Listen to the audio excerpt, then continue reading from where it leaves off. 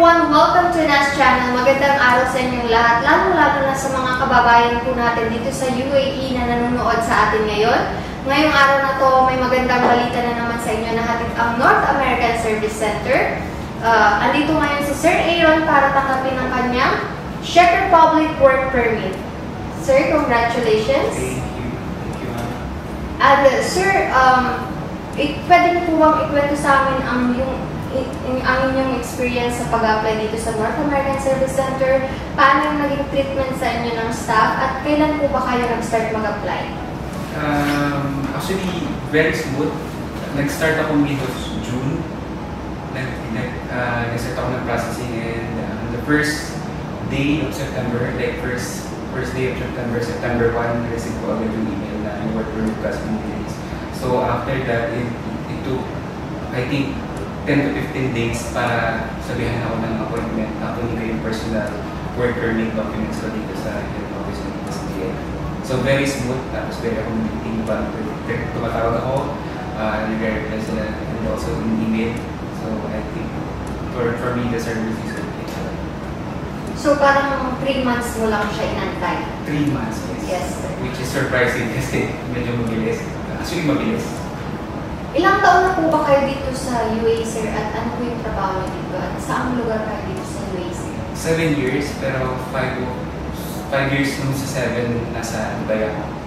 More on corporate world, corporate office ako ng Dubai. So now, I'm living residing in Abu Dhabi. At yung consultant nyo is dito sa Dubai? Yes. Consultant. Okay.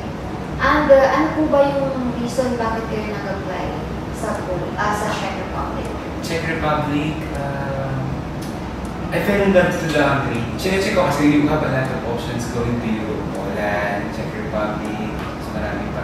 But chinecheck ko, nakita ko na since it's still the same Europe, feeling ko yung benefits, yung country itself, yung Czech Republic, tsaka I think by being getting old, talagang doon ako nagpupo sa working balance, which is I think pamibigay ng sa mga applicant nila. Not only Czech Republic, but everywhere you go, they're very particular in terms of yung working life balance. 8 hours work, after 8 hours, there will be an overtime pay after that. So I think that's very important to get.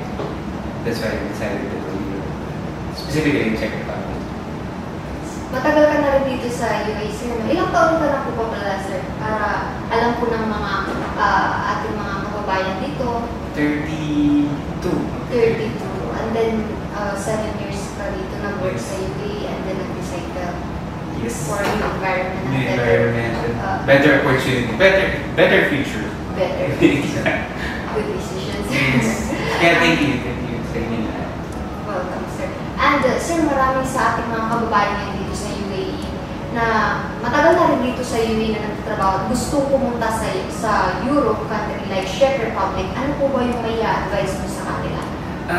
Hindi siya madali kasi for me, for 7 years, naghahanap talaga ako ng magandang agency kasi let's face the reality. Maraming scam, maraming naloloko, but I don't know, for some reason, word of mouth, siguro, naniniwala ko na if you put good, will come back good. So I think yung NASC meron kayong ganun. So kaya word of mouth, maraming narinig na good reviews. So kaya I decided to take the risk and why not try. Sabi mo nga, narinig mo yun sa friend mo. Yes. So, kayong dalawa nag-apply kayo? Yes. Thank you so much, sir. And thank you for choosing NASC. Thank you so much. At sa lahat po ng mga kababayan po natin na gusto rin pumunta sa Europe katulad ng Czech Republic, mag-apply lang po kayo dito sa North American Service Center. Meron po kaming 6 branch offices sa UAE. So, i-contact nyo lang po kami sa mga numerong makikita nyo po sa screen. At ang aming consultant ay tatawag sa inyo directly.